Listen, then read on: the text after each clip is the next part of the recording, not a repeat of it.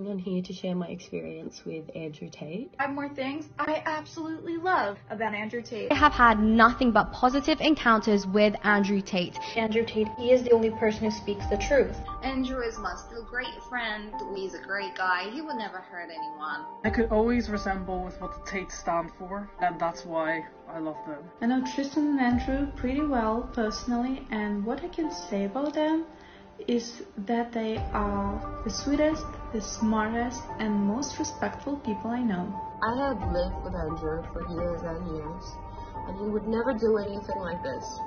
Ever. I personally think that Andrew Tate is a very strong man. He's obviously got his beliefs. Beliefs are now, ironically, controversial, even though they are the most traditional of values. But anyway. He is not a human trafficker. He would never rape anybody. Andrew and Tristan Tate, magic men.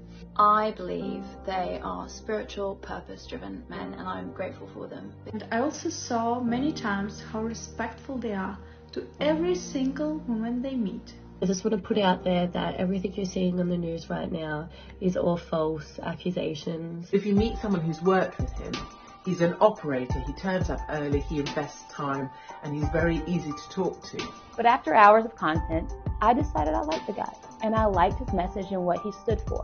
As I've said before, based off of my experience with him, he's always been very gentlemanly, been very nice, been very courteous, never made me feel uncomfortable. And for me, no, he was actually really nice. He was really quick in and out, but the experience I had with him was that he was really nice.